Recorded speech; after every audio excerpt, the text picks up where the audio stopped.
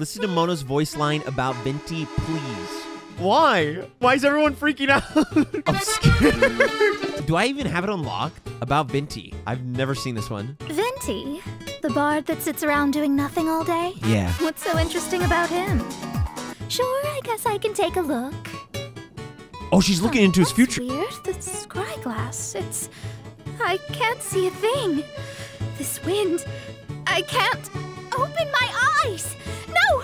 My hat! Ah! My clothes! Stop! The wind's going to strip all my clothes off! Make it stop! Make it stop! Alright, I'll never do this again! What did I just hear? What was that?